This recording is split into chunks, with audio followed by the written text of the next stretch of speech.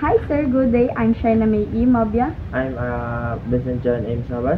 And our topic is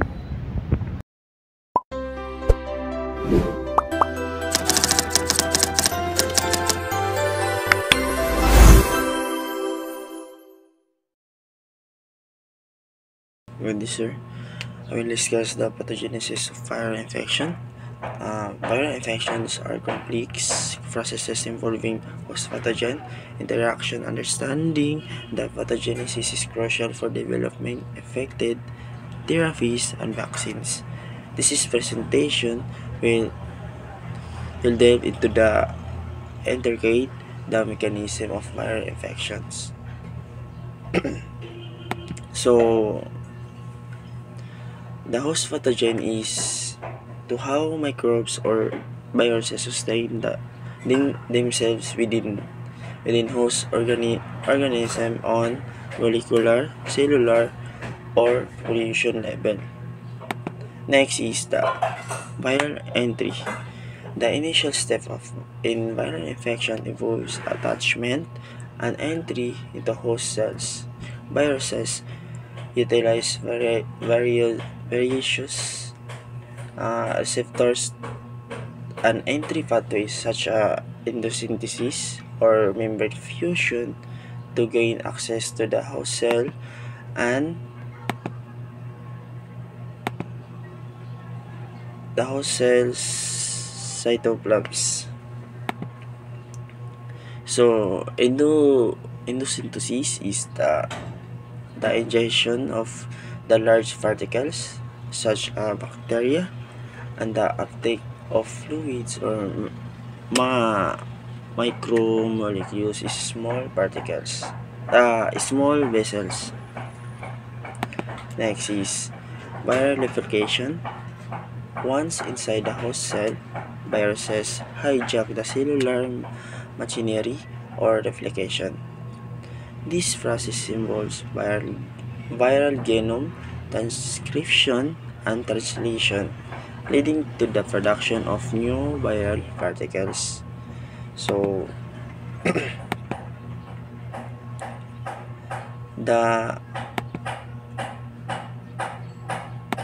the uh, the replication is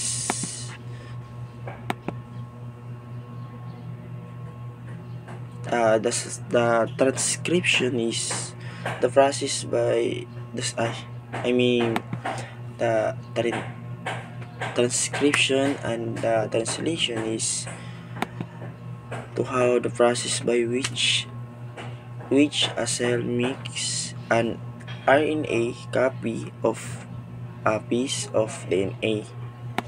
Next is immune response. The host immune system plays critical role in combating viral infection. Innate and adaptive immune responses are activated to recognize and eliminate viral invaders, providing protection against future infections. So, innate and adaptive, this is the innate is immune and response is immediate. The adaptive naman is immune response is not. Next is pathological effects. Viral infection can lead to a wide range of pathological effects including tissues damage, inflammation, and organ dysfunction.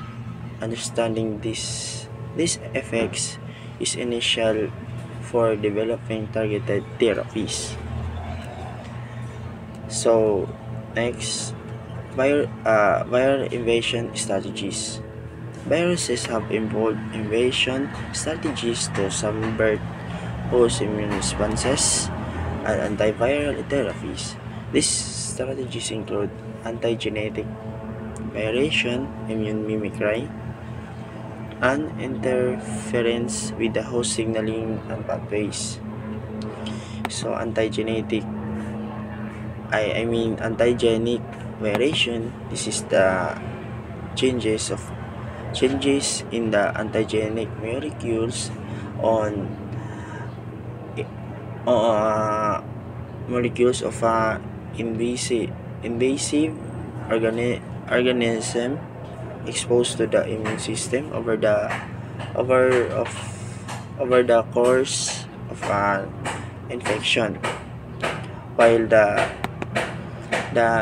immune mimicry is the one of the leading mechanism by which infections or chemical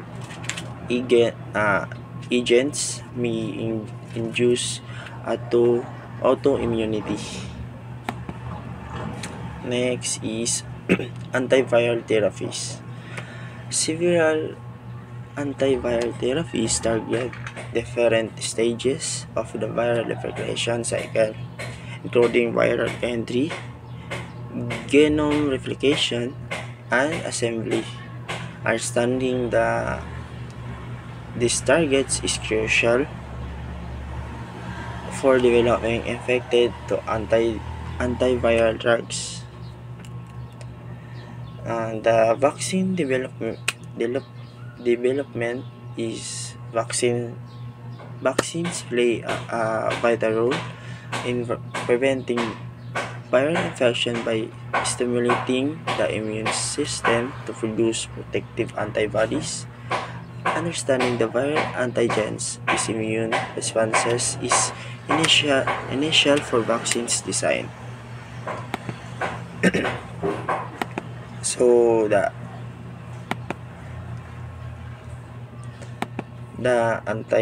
antigens is any substance that causes the body to make an immune response against the substance.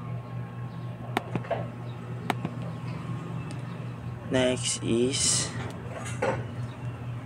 viral mutation. Viral mutation. Viral mutation can be lead to changes in viral pathogenicity and transmissibility.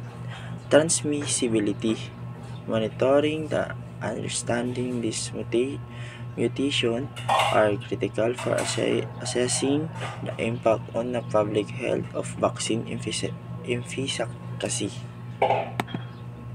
So the pathogenicity is the ability of organism to cause disease. This ability represents a genetic component of the pathogen, and the overt damage done to the host is a property of the host pathogen interaction, while the transmissibility is the ratio of output to input. Is the ratio of the force transmitted to the force applied. Transmitted force implies the one which is being transmitted to the foundation or the body of a particular system. So the next slide is continued by Shyna Mae Mabia, my partner and or group mate. She will discuss the next report. So, the pathogenesis of viral infections in continuation with my partner. So, the host factors, it's So, when it comes to pathogenesis, these are the certain factors that can influence the sustainability to viral infections. First, the immune system status. It awakened immune system such as the age. And the next is the genetic factors, the genetic variation in host genes involved in immune response that can affect sustainability to viral infections. So, 'di ba, it also includes the host behaviors where these factors such as hygiene practices, the social interaction can affect the livelihood of the viral transmission and infection. Next is the emerging threats or emerging viral threats. These are the new viruses that spread to humans and cause illnesses. So these are from animals like bats and birds. So nangyari na to last year sa atin from from China, 'di ba? So it jumps to human through close contact. So example is the Ebola virus and the COVID-19 virus. This can cause outbreak that happened for the past years, but our scientists work to understand to stop them for the public for our safety also. Next is the therapeutic challenges. The development of effective antiviral therapies faces several challenges. So in this, treating viral infection, I think it's very hard because viruses can change anytime. And it's also hard to kill the viruses without harming our healthy cells in our body. Plus, there are so many new viruses that keeps popping up. So we need to keep searching new treatments for this. The public health implications. Viral infections have significant public health implications, including the outbreaks, pandemics, and global health disparities. Understanding this implication is important for effective public health interventions. So, di ba, when the virus infects someone, it can spread easily from person to person, making people sick.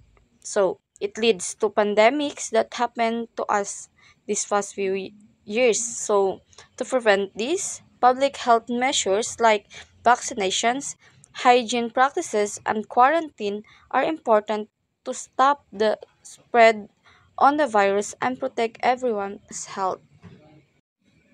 Next, the future directions. So, advance in genomic technologies, immunotherapy, and vaccine design offer promising avenues for unraveling viral pathogenesis and developing innovative interventions.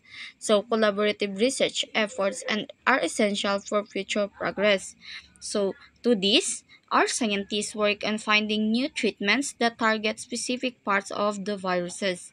So, the advanced technologies will help them to see how viruses interact with our cells. Collaborating with different fields of science will be important for making the progress of it. So, it is very important to know the technologies for us also. Next, clinical management or whose immune responses and personalized treatment approaches. So for this, it also involves treating the symptoms caused by the viruses and it supports the body's immune response. So the ethical considerations is related to research, vaccine distribution, and global health equity. So there are so many ethical considerations involved. First is to prioritize treatments and how to balance individual rights with public health need. So example, when when ensuring the consent for the medical interventions or protecting the patient's privacy while they are sharing their personal health information to you. So the pathogens enter the body through portal of entry and leave through portals of exit. So here are the stages of pathogenesis. First, the exposure. So the exposure, this refers to coming into contact with the virus, such as through being near someone who is infected or touching a surface contaminated with a virus. So this refers to being in contact with someone that can cause disease or health problem. Example, exposure to certain chemical that can cause your food poisoning. So next, after the exposure, the adhesion. The virus needs to stick to and enter cells in the body to cause an infection. Adhesion is a process by which the viruses attach itself to the surface of the cells. So next is the invasion. Once the virus has adhered to a cell, it invades the cell by entering it. This is the process by which the virus gains access to the inside of the cell where it can replicate and cause damage. So this refers to when harmful microorganisms like bacteria or viruses enter and spread within the body, causing infection or diseases. So example of this is the when the virus enter the body through respiratory system, it can invade all cell and replicate, causing to symptoms like coughing or fever. Next to invasion is the infection. This is the establishment and multiplication of the virus within the body. Example, when the bacteria enter on a wound on the skin, they can multiply and cause redness, swelling, and pain which can gain or sign of an infection. And last is the transmission. This refers to the spread of the virus from one person to another. It can occur through virus routes such as direct contact. So the example of this is touching one infected person, droplet transmission, coughing or sneezing, or in direct contact, touching contaminated surfaces. So that's all. Thank you.